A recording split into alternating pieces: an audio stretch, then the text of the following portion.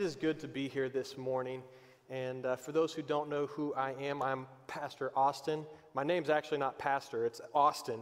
I just happen to be a pastor, and they like to put that in front of my name. So I'm Austin, and I'm one of the pastors here.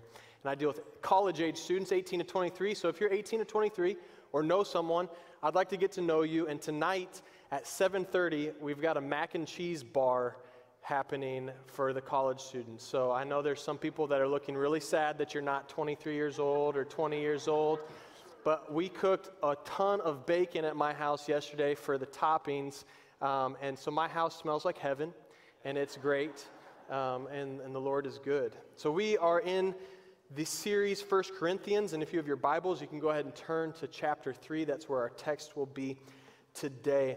Now, last week was Easter, and as usual, you know, most people take like a family picture on Easter. How many, raise your hands, took like a family picture? You get dressed up with the kids and everything, and you get a picture. And so I always take an opportunity to brag on my wife and my kids. And so here's our family Easter picture last week. This was at my parents' house for lunch, and it was a good day. Sam is my son. He's a little over 4 years old. He turned 4 back in December. Paisley's our middle child, who I'm holding, and she's a little over 2. She's about 2.5 now. And Essie is 11 months, and yesterday, she's just been growing so much the last week. It all happens at once. She started climbing up the stairs. She had never done that, and she went up our entire flight of stairs, and we're like, where'd she go? And she's up. And so don't call, we're good parents. I mean, we were there. But yeah, it's good. So looking at this picture, I know what you're thinking. Just, man, how good looking am I? You know, that's just great. But sometimes we tend to look at pictures, and this isn't really a part of my sermon, but we tend to look at a picture and we forget that picture is taken in like a millisecond of reality. And we see the good picture of Easter, but you don't see the meltdown, or you don't see what I don't want you to see. And I wonder what our lives and how our lives would change if we were to stop comparing millisecond pictures and moments and times, and remember that we all have moments that we're not proud of, and we all have moments that we don't want to highlight. And I wonder if the quality of our life would improve if we spent a little less time comparing our lives and comparing our relationships and our children with each other, and we started comparing our lives to that of Jesus Christ. And so I want to encourage you, as you entertain social media, as you have different avenues, let's keep the main thing, Jesus Christ, and let's not compare and nitpick so much. Amen? All right. As I said, we are in 1 Corinthians chapter 3. We're going to be reading. Would you stand with me this morning? I'm going to pray. Jesus, thank you so much for the opportunity to gather together. I pray that your Spirit would flow through me, it would speak to me, it would speak through me, God, and that you would open up ears, you'd open up eyes, you'd open up hearts for what your word has to say, God. I pray that a specific message for each individual here in this room would be heard from your Spirit, God, and that you would fill us and equip us with your power and your might to do whatever you're calling us to do. In Jesus' name we pray. Amen. Continue standing as we read. Starting in verse 1. Brothers, I could not address you as spiritual, but as worldly, mere infants in Christ. I gave you milk, not solid food, for you are not ready for it. Indeed, you are still not ready. You are still worldly. For since there is jealousy and quarreling among you, are you not worldly? Are you not acting like mere men?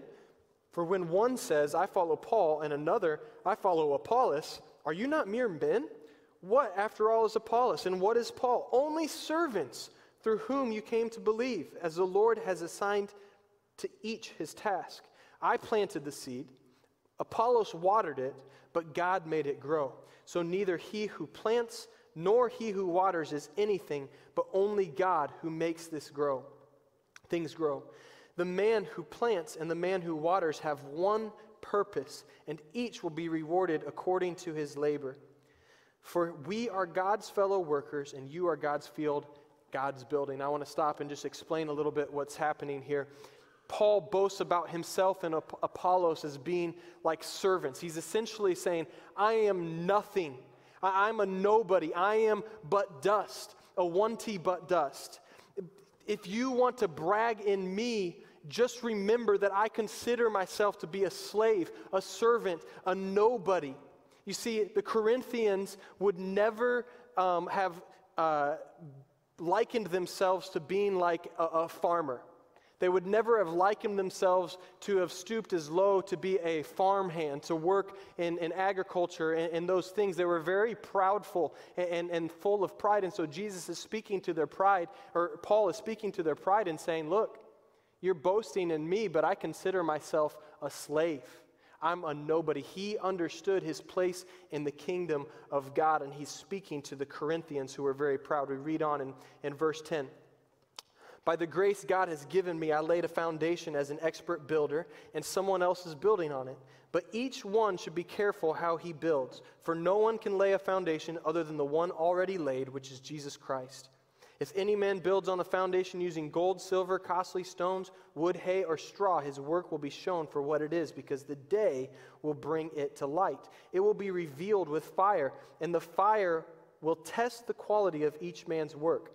If what he has built survives, he will receive his reward. If it is burned up, he will suffer loss. He himself will be saved, but only as escaping through the flames. Don't you know that you yourselves are God's temple and that God's Spirit lives in you? If anyone destroys God's temple, God will destroy him, for God's temple is sacred, and you are that temple. You may be seated. See, Paul goes on, and after talking about and likening himself and Apollos to being like farmers, like slaves, like servant hands, he now calls himself a wise builder, and he talks about how many others also build. And he talks about the different materials that people are building with and how there's a test of the quality of what we're building. And you might be a little bit confused, or what is Paul building? And so I just want to bring some clarity to that this morning. And the first thing that you need to know is that people make up the temple of God. Verse 16 says, don't you know that you yourselves are God's temple and that God's Spirit dwells in your midst? The word you in the Greek is a plural. And so it's saying, don't you know that you all, or in Texan, y'all are the temple of God, right? You all, meaning the church of Corinth, meaning anybody who believes and calls on the name of the Lord, you are the temple of God. You all carry his presence. See, Paul understood something very significant, that no longer did people encounter God in a physical place, but people encounter God in a temple that is mobile, that's a part of his body. You see, 15 years approximately after this letter was written, in 70 AD, the physical temple was destroyed. And the temple was a place where people would go in and encounter God. The temple was crafted with just the best design possible. It was masterfully and wonderfully. It was so beautiful. People would walk in and they would see God's beauty. People would walk in and have this encounter with God. And Paul is understanding this and speaking to this. No, it's no longer in a physical place. It's in you. It's in the people. It's in the Corinthians. It's in New Hope. It lives inside you. And when they gathered, great things happened. And when they gathered, the presence of God, it manifested. And when they gathered, the lame were healed and people were saved. People were being added to their number daily because they understood that the Spirit of God resided inside them. And I ask you this morning, why is that not happening now? Why are we not seeing miracles every week? Why is there not people being saved every single day? Why are there empty pews? Could it be that we are really good fakers? Could it be that when we gather at church and we gather in our Sunday school classes and we gather in our small groups, that could it be that we look like the temple of God? That we act like the temple of God, but we have allowed so much moral filth and so much sin into our lives that it has smothered out the Spirit of God, which is supposed to be an all-consuming fire. Could it be that we're really good fakers? In high school, I went over to a friend's house, and this friend, his dad rolled around like a big shot. He drove a really nice car.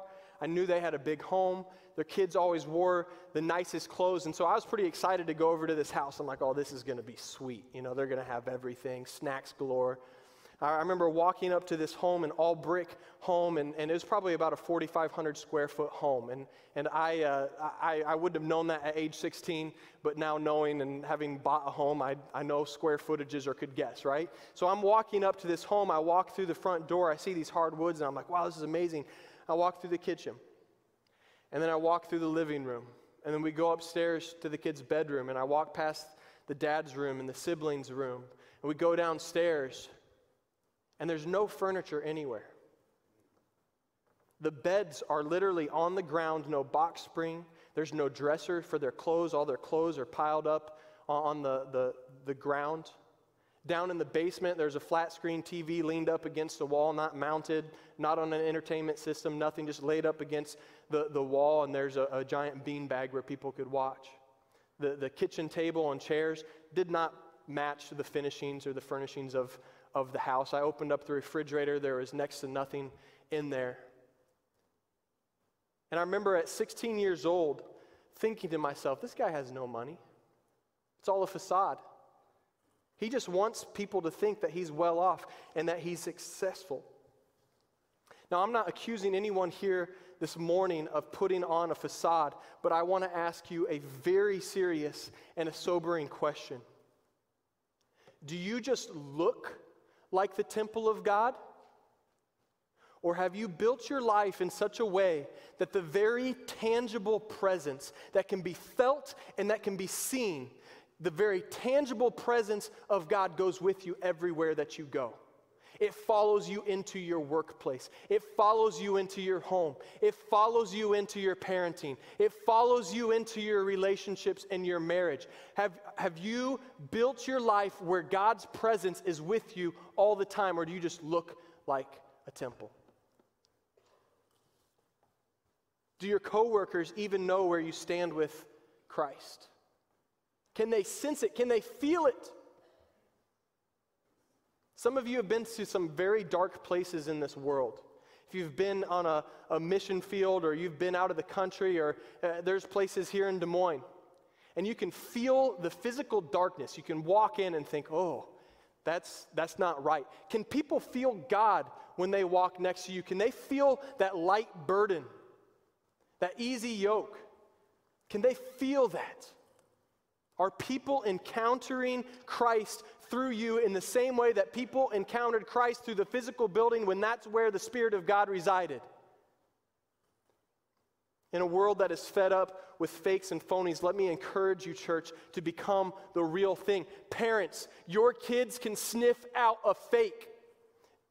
The Christian deeds that you do you do them out of obligation? Do you do them because that's what Christians do? Do you do them because that's how your parents raised you? Do you do them because that's what the pastor told you to do? Or do you do them because Jesus Christ has entered your heart, He's birthed in you a desire to do those things? You see, one is fake, one is manipulated, and one is real. Change my heart, oh God. Make it ever true. May I be like you. Change my heart from the inside out. I need a heart transplant because my heart in and of itself is evil and it's wicked. But Jesus' heart is alive and pure, and I need a heart transplant this morning so that I'm not producing fake fruit, so that I don't just look like the temple of God, but so that I am the temple of God, so that God's Spirit goes with me. There's power in that. See, for a long time, I used to think that if you just changed your surroundings, and I've even preached this, and I'm so ashamed. If you just change your surroundings and watch your influences, that you'll sin less. Yeah, that's true. Yeah, you'll probably sin less when the opportunity is not there. Great, good job. But you know what that is? That's temporal, and it's nearsighted to a problem that will be with us the rest of our life. For those who didn't know, my wife Elizabeth was the early childhood pastor here for about 6.5 years, and I married her for a multitude of reasons, but one of them was so that she could finish raising me, and two, that she could tell me, oh, I'm serious, and two, so that she could tell me how to raise my kids, because I would have had no idea what to do parenting. And I've learned a lot. I really have. And Elizabeth, I'm so thankful for you. I really am. One of the things that she has taught me is to parent the real need, not just correct the behavior. To parent the real need, to look past the behavior and see the need. And to parent that, not just correct the behavior. Let me explain. Every night when I tuck my kids into bed after we pray, the last thing that I tell all of my kids is, Daddy loves you, but Jesus loves you the most. Close your eyes and say your prayers, because Jesus is the most important person that you can talk to. And Sam and Paisley, Essie, you need to ask Jesus into your heart, to change your heart. That way you can love your sister. That way you can love your brother. And you need him to come into your heart and change your heart so that you can obey your mom and your dad and to be kind to your classmates and your schoolmates. You see, if I were just to raise a really well-behaved kid and just teach them how to behave well, I'm raising a fake. I'm raising a phony, because their heart hasn't been changed. They've just learned how to mask their evil heart. What my kids need, and what I'm trying my best, and I need God's grace every day to explain to my kids, is that, kids, you need Jesus to come into your heart so that you can do the things that he's called you to do. They need a heart change. And if all I do is correct their behavior, their heart is still wicked and evil and selfish and mean. Some of you this morning are exhausted because your works are not flowing from a transformed heart, but a manipulated or obligated heart. Jesus Christ wants to free you from that spirit of religion.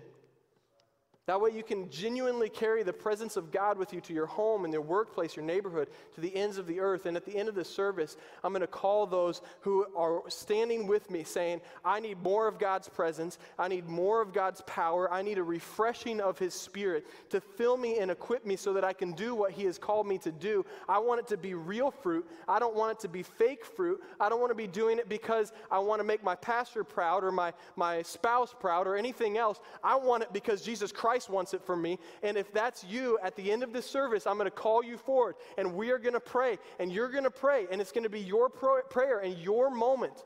And then we're going to sing a song, Build My Life, at the bridge and the chorus of saying, I will build my life on the firm foundation, the foundation of love of Jesus Christ. And so I want you to be ready at the end to step forward and join me in saying and declaring, we are God's people, and we will build God's kingdom.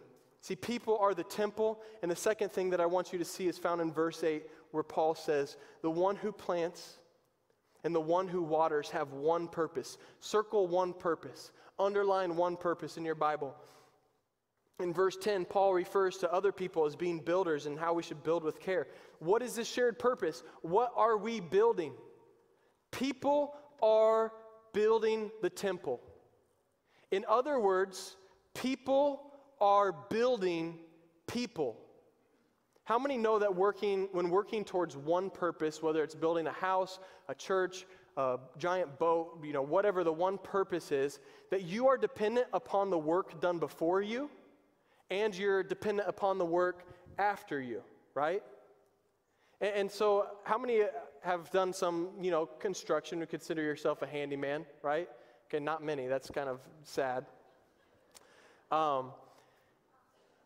If a framers are going to come in and frame a house, and things aren't on center, things aren't level, things are off, you know who gets to deal with that later? The sheetrockers, right? The people throwing in the sheetrock, and they're going to be ticked, and they're going to be picking up all sorts of slack that wasn't done, and then guess who gets to deal with it again? The trim carpenters and the finishers. And you see this sloppy job done in the framework only compounds and problems later on. We can't have this section over here building with gold and this with costly stones, but then this section over here building with straw, because you can't lay a gold brick on top of a straw wall. It doesn't work that way. We all have one purpose. We are all in this together. I don't need to do the song and dance again. Listen, there are times when you plant and I water. And there are times when I water and you plant.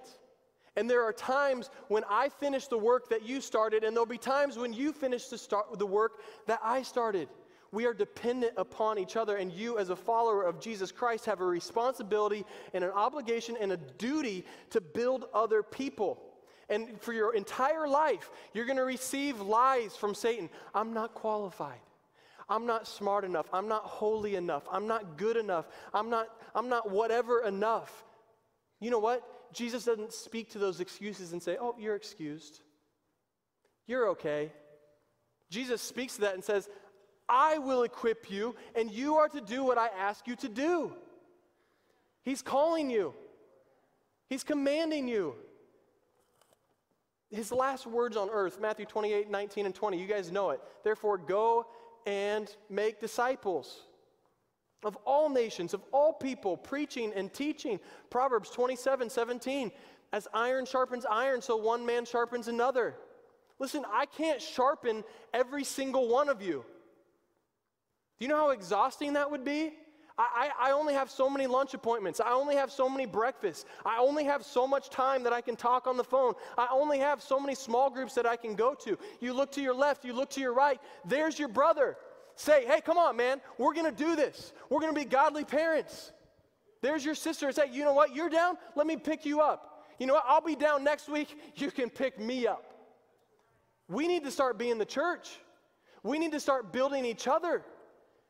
Parents, I'm calling you guys to a higher level this morning. Dads in the room, did you know that your involvement and attendance to church is exponentially more important than the moms? Promise Keepers put out a study a few years ago about the impact a dad has on attending and being involved in church, and they mirror a study that Barna Group did in a book called You Lost Me about reaching the lost millennials. And the studies said this, that dads that attend regularly and are involved regularly, regardless of a mom's attendance, 66 to 72% of those children will become regular attenders. If a mom attends regular, but the dad does not, between 10 and 14% of those children will become regular attenders. Another study said that if a kid gets saved first in their household, that there's a 3.5% probability that the rest of the family will follow suit and all be saved. If a mother's the first one to be saved in the family, this study says that there's a 17% chance that the rest of the family would be saved. But if the father, if the dad, if the man in the household gets saved first, this is crazy, 93%. I think that a lot of problems in the church, in the world, in our schools, in society, stem from a lack of male leadership. And I'm not talking about domineering. I'm not talking about, just overriding your wife. I'm talking about in a spiritual role. And I think there are a lot of absent fathers. And I'm not talking about absency in the sense that, I'm just completely out of the home. It's divorce situation. It's single mom, whatever it is. What I'm talking about, and I'll be the first to admit, is when a dad gets home, and they're there physically, but mentally they aren't there. And I'll be completely honest, there are some times where I get so distracted with my phone, whether that's responding to texts to people in the church, or looking up sports scores, or whatever it might be, and my kids are saying, Dad, Dad, Dad, and it's 4 or 5 times before I'm paying attention to them. God, help me. Help me. I need to be intentional because I have so few minutes. I have so few years with my kids. And we as dads need to step it up. Grandparents, a relationship between a grandparent and a grandkid can be one of the most influential relationships on planet Earth. You have no idea how many funerals I've been to, and someone has said, yeah, my grandma, she's the most impactful person in my life. And my granddad, I knew he was always praying for me. He was the most influential person in my life. If you're a grandparent, you better step up your game. Because your main responsibility, parents, your main responsibility is your kid. God gave you your kid so that you could steward them into the presence of God. Grandparents, you have grandkids not to spoil them rotten, but to lead them to Jesus Christ. What does this look like?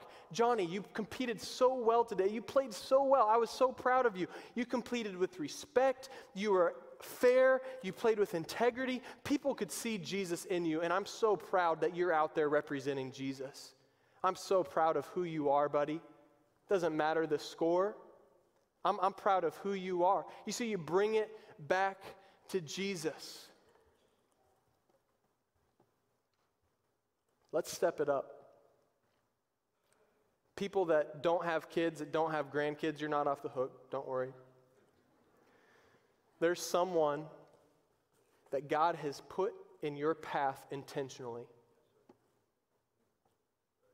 And it might be the most difficult person in your world right now.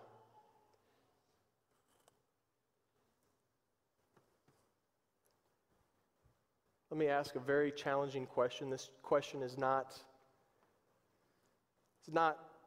to bring condemnation. It's not to bring guilt or any form of manipulation.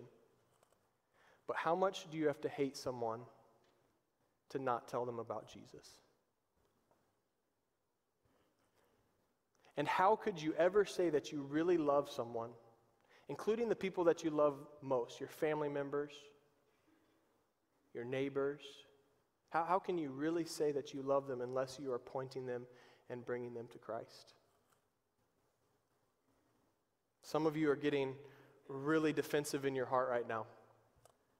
You're thinking how manipulative of a pastor I am. You're making up all sorts of excuses as to why you're off the hook. Maybe you hear everything through a legalist lens, but you grew up in a legalist church, and so you're calling me a legalist. Hear me.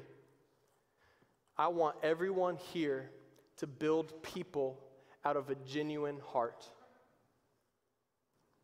In no way am I trying to guilt anyone or manipulate anyone, but I wholeheartedly believe that we could all use a renewing of our heart.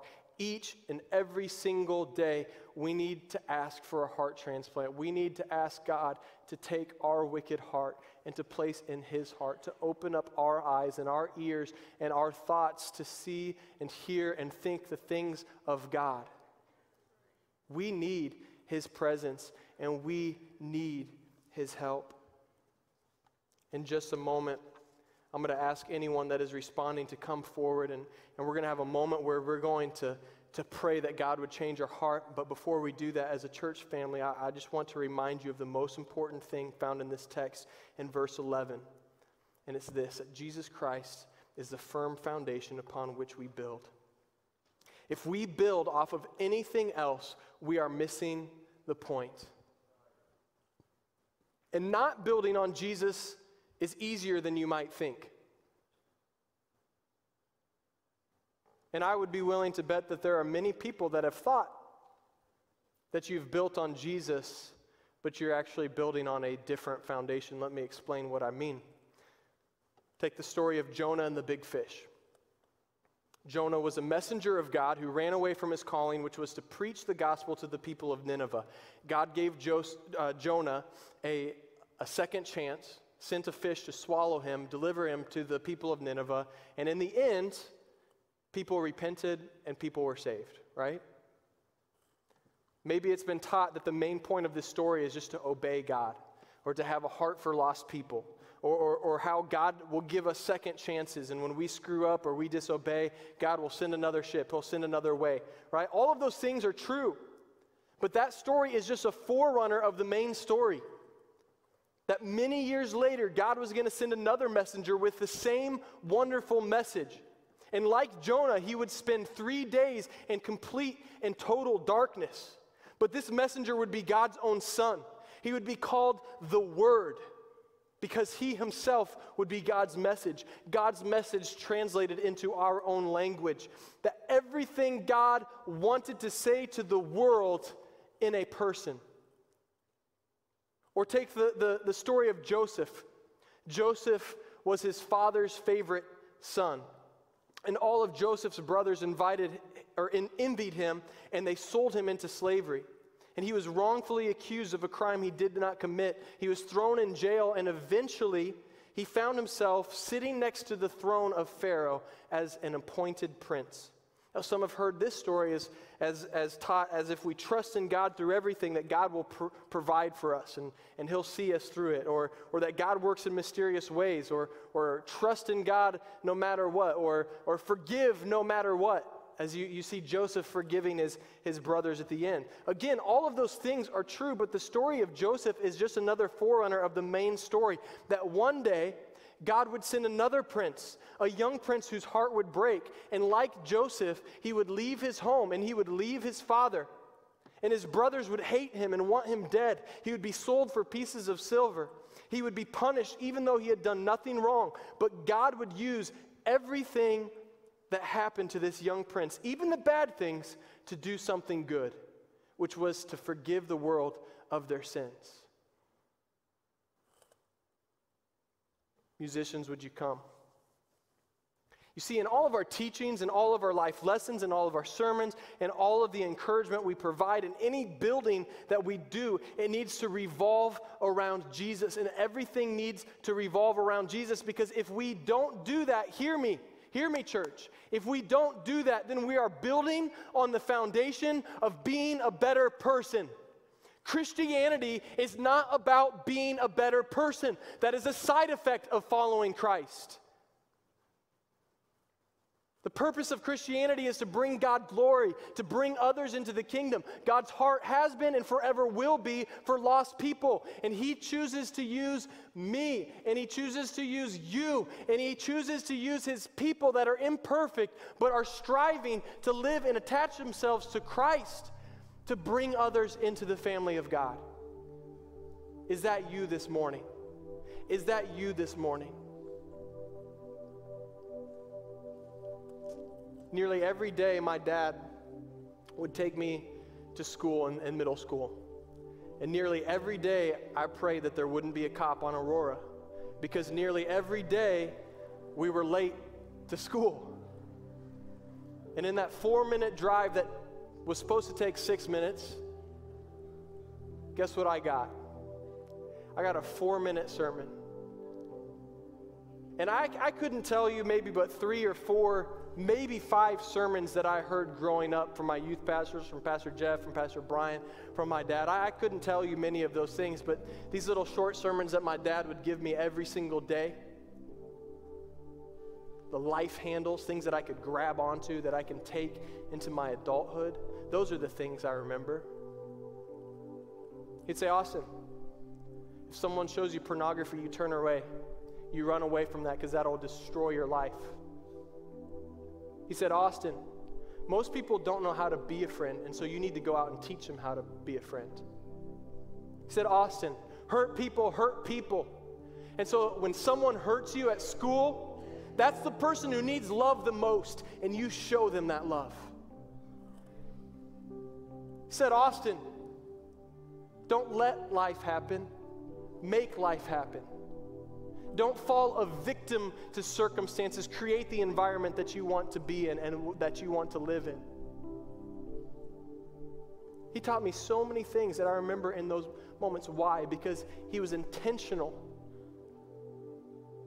And I'm calling us as a church that we are very intentional, that we are very strategic in our parenting.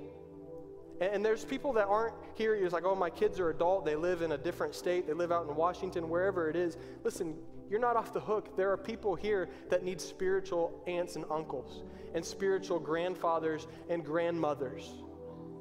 And I'm calling us to become very intentional, to teach our children line upon line, precept upon precept.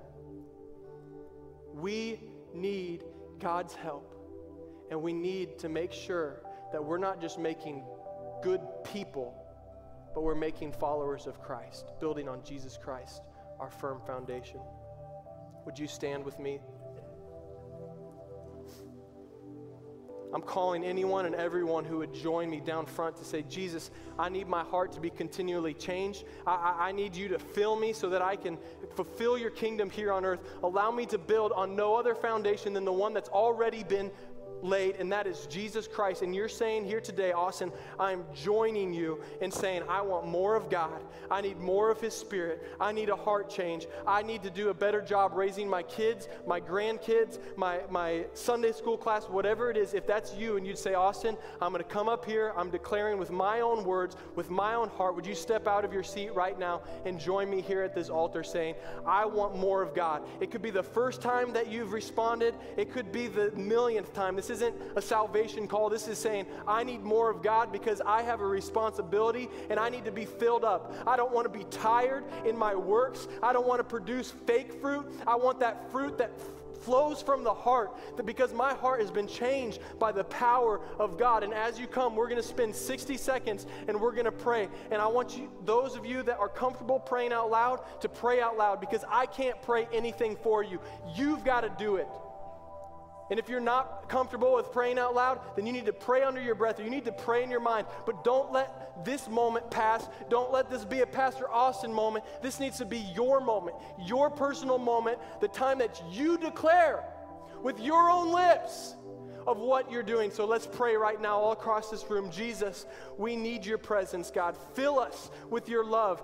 Fill us with your power, God. Change our hearts. Take the wickedness, take the evil of my heart and replace it with your heart, God. Let me see and hear and feel the things that you see, hear, and feel, God.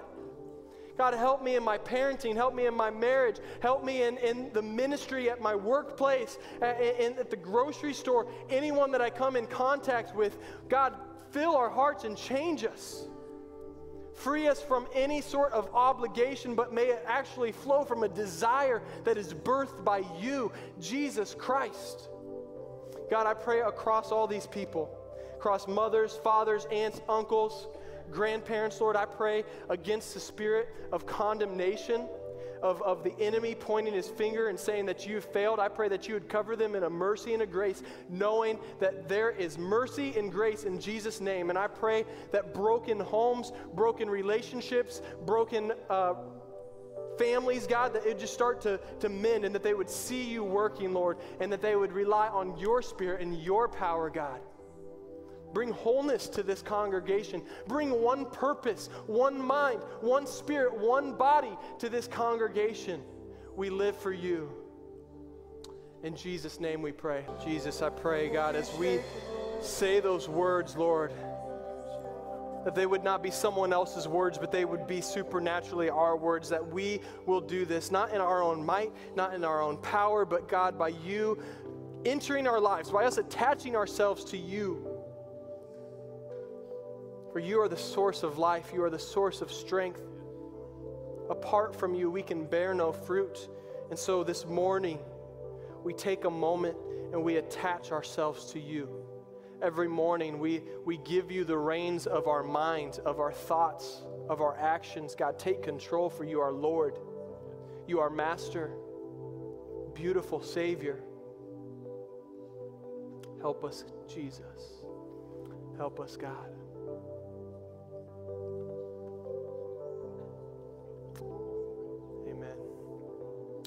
This morning, I want to leave you with two resources that I have found to be very helpful in my parenting, in my discipleship, just in my understanding really of the whole picture of the Bible. And these are the two. So if you've got your phone, if you're a parent, if you're a grandparent, whatever it is, take a picture of that, write that down.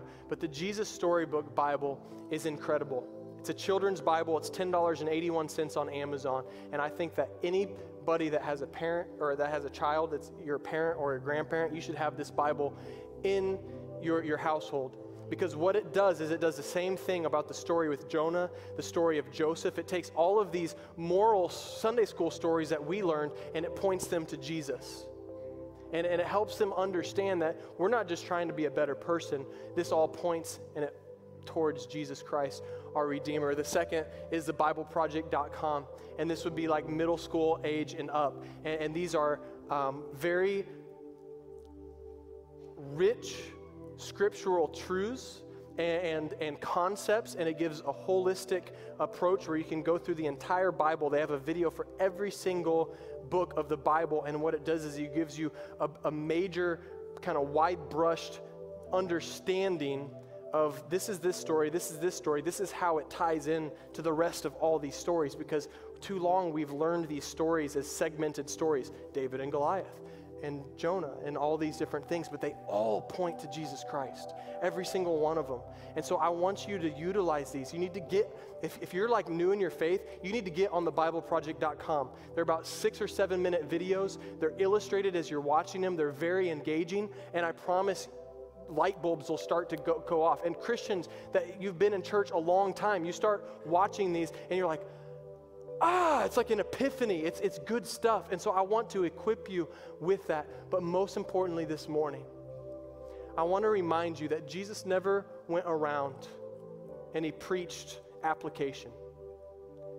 He never said, do this, do this, do this, and do this. What he taught was attachment. Attach yourself to me. Draw close to me. I am the vine, you are the branches, those who remain in me, that abide in me. And so you as a congregation, if we're ever going to see our families, this nation, this city, the state, our district, if we're ever going to see a revival, if we're ever going to see, it's not in anything else besides us individually, with each responsibility of an individual here attaching ourselves to Jesus Christ. Would you join me in that? Jesus, I pray a blessing over everyone here this morning. I pray, God, that you would birth in them a desire to do the things that are godly and holy. And as they go their separate ways, may the Spirit of God not just sit in this place and be contained to 4 walls, but may it go out in a mighty wind, in a rushing wind, where as these people go to lunch, as they go with other family members, as they have other engagements today, that people would experience the presence of God and the walking and talking temple of God, your people, this church. In Jesus' name we pray, amen.